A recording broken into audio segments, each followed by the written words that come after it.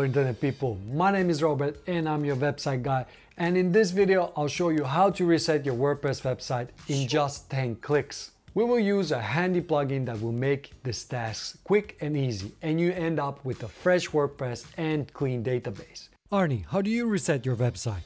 No sequel for you. Tips with punch. So this is the website I want to reset. So basically I want to get rid of all of this and have a fresh website where I can build it up from scratch.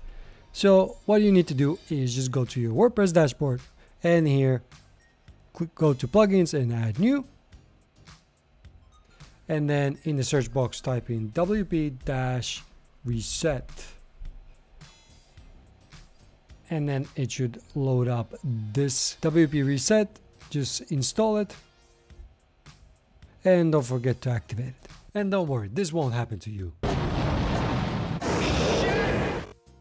You go under tools, you have WP reset,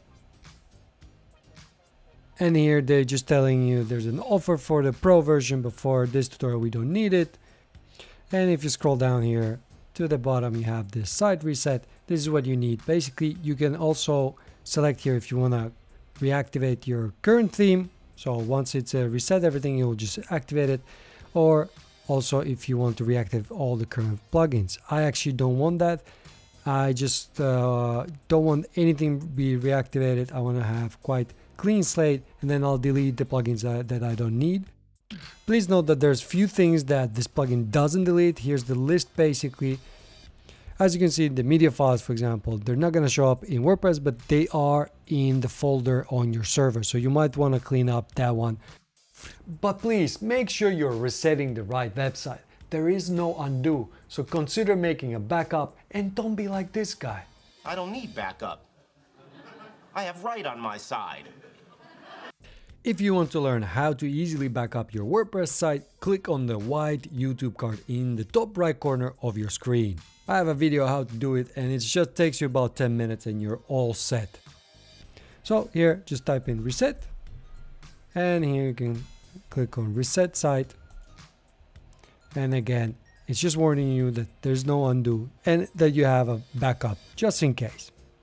And then click on reset WordPress. So now it will run for a few minutes and I'll pause this video. And once done, you'll see you land on the WordPress dashboard again. And not much has changed, but there's much less plugins. And then if I go to the website, you'll notice that you have the default theme from WordPress. Cool. And then in here, if you go to plugins, for example, and you look at what plugins you have, actually none of them are enabled, so you can activate the ones that you need, or you can just bulk delete the ones you don't. If you're looking to learn more about how to improve your website, get more traffic and other website related stuff, consider subscribing and hitting the bell icon so you can get notified about new website tutorials.